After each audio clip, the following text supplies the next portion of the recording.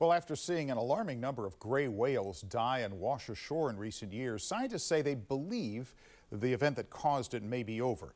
Now, let me warn you here, some of the images in this report are a little hard to watch. ABC 7 News reporter Tim Johns found that there are still risks for the whale population as our climate continues to change.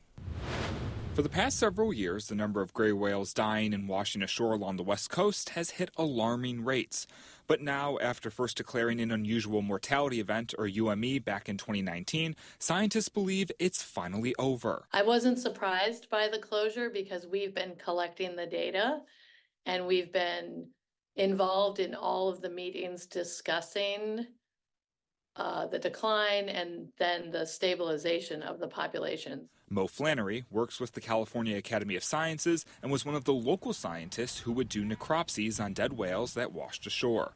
Mo and her partners at the Marine Mammal Center say they think climate change was one of the main reasons driving the UME. In the Arctic, where there's been all this change in the amount of ice coverage and warming there, it looks like it has affected their food supply. Researchers think with less food available for the whales in their normal feeding grounds, many didn't have the strength to make their annual migration and ultimately died. Recently, though, they say the whales have adapted. We saw for the first time gray whales switching their prey and feeding on fish. The UME may be over, but local experts say there are still risks to the gray whale population. They tell me things like ship strikes remain a real and dangerous threat to the creatures. Beyond ship strikes, scientists say the risk of the UME reoccurring is also a possibility.